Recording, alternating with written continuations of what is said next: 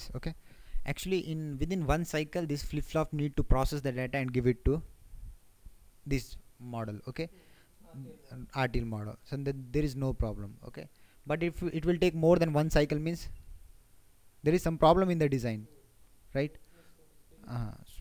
So this is the problem with the gate level design. It should process in one cycle, but it is taking more than one cycle, so that they are telling there is a problem in this. So that's the problem in the gate level netlist with the hold time. So it's a problem in the gate level netlist. You have to fully go for again design. Because it is processing, it is taking two cycle to process the data. Okay, so that is the problem they are telling. So before while you're doing the synthesis, you will get the gate level netlist. Okay, so that means you are doing the synthesis of module 2. Okay, Okay. you will get the gate level netlist. Okay. Surely you will at that time you will check the hold time and gate setup time violations. Right. So if there is a hold time or setup time violation in that one, you will fix then and there. Okay. So how again a problem will come while you club this RTL with gate level No, netlist? it's not a problem with the setup time violation or gate time hold time violation. It is a problem with processing the data for more than one cycle. You can say this is a multi-cycle path. Okay. Okay, it is taking more than one cycle to process the data. Okay, this zero delay model, it is expecting data at within one cycle, right? Yeah. But if it will take two cycles means there is a problem in this design. Okay, so that they are talking about. Even if it is expecting in one cycle, so but then also there is an error in data because it will process the previous data. If in that case, if it is accepting one cycle also, so what is there? It can accept the previous output. So you understood? Once the cycle starts,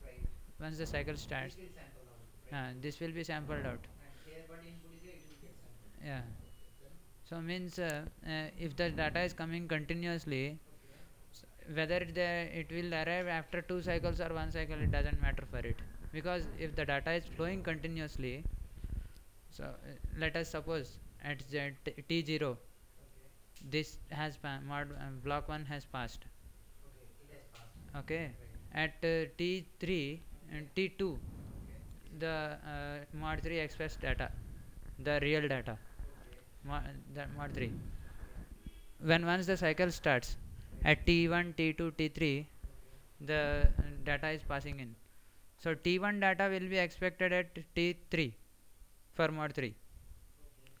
Okay, and so on, the data flow will be continuous as such. So but in the if it takes so your statement that it takes one cycle, it is expecting one cycle, then there is no problem. So you are expecting data at t1, okay, but it is arriving at t2. So if there is no problem for you, if it is arriving at t1, there should not be any problem if it is arriving at t2. That's what my problem is telling, because if the data is continuous,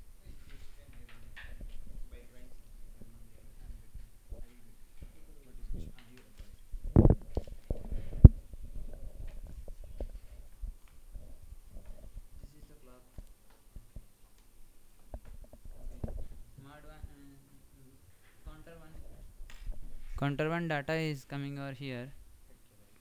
Okay, it is accepting. Counter 2 is expecting here. This is the normal operation, ideal operation. Okay, anyways this is going to accept there is no problem for this. Okay, and coming to this, if it is taking one cycle, means this is going to be unknown here. Okay, and this data 2 will be arriving at here, if according to your verdict. Okay, so means 2 has come here and 3 has gone a cycle apart. Okay, so if there is a two cycle delay, then after 2 cycle we get the, so now the data is continuously arriving over here. Let us suppose. Okay, if it is a 2 cycle delay, it will arrive over here. So again 1 to 3. Again 1 is supposed to come over here and 2 in the cycle. So